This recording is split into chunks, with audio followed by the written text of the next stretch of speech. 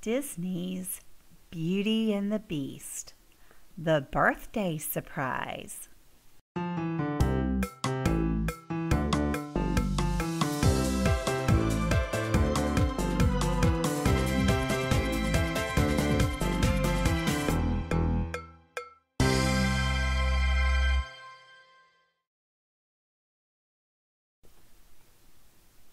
"There's a good horse," Belle said as she finished combing Felipe's silky mane. She patted his nose gently and led him into his stall. Felipe whinnied softly. Belle waved as she left the stables. "See you tomorrow," she cried. That evening, Belle was very quiet. She was thinking about a surprise. "Felipe's birthday is coming up," she said. "I want to do something really nice for him this year." The prince smiled. "I'll help however I can," he said. "What about carrots?" Chip said. "If you plant some in the garden now." "They'll be ready by his birthday," Belle finished. "What a lovely idea." The next day, Belle bought some carrot seeds. Belle and Chip dug tidy rows of little holes. They dropped the seeds in and covered them up. The prince got water from the well to sprinkle on top.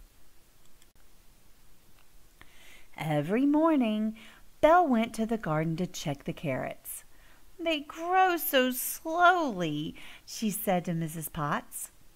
"I hope they'll be ready in time for Felipe's birthday," Chip said.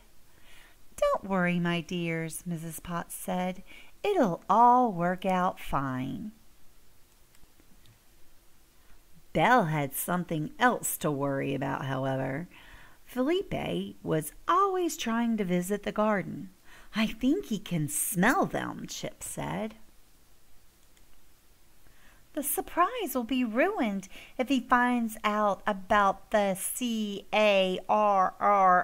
carrots," Belle told the prince.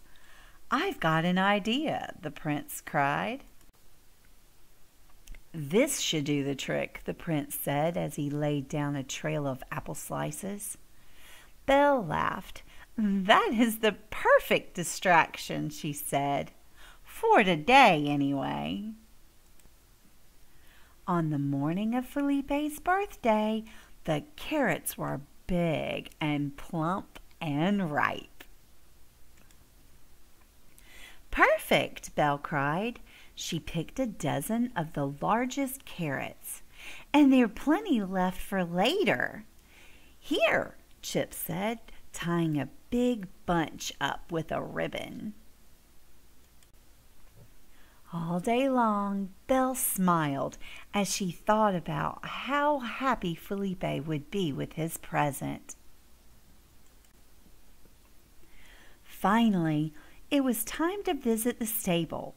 Belle hid the carrots behind her back and walked in with Chip and the prince. "Happy birthday, Felipe!" they all cried. Felipe's eyes went wide and his nose went whoof. He neighed happily.